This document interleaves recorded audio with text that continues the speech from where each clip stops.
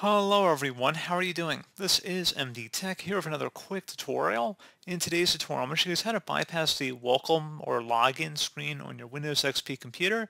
If perhaps you're the only user on your computer and you don't feel like entering in your password every time your computer turns on and you just want to boot right to the desktop, I'm going to show you guys how to do that. And without further ado, let's go ahead and jump straight into it. So we're going to start off by opening up the Start menu and select Run. Type in control space user passwords 2, so a numerical value of 2.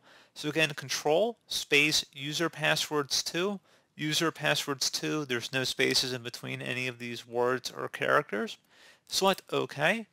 And where it says users must enter a username and password to use this computer, go ahead and uncheck that box, and then you will select apply and enter in your computer password if you have one, and select OK. You may have to enter in a password. I don't have a password on this computer, so that's why I didn't have to enter that in to confirm.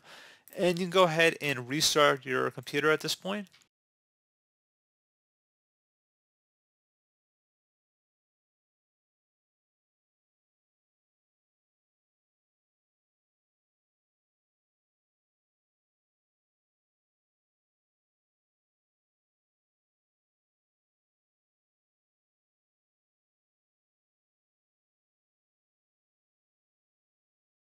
And there you go, guys. Pretty straightforward process. Do hope I'll help you out, and I do look forward to catching you all in the next tutorial. Goodbye.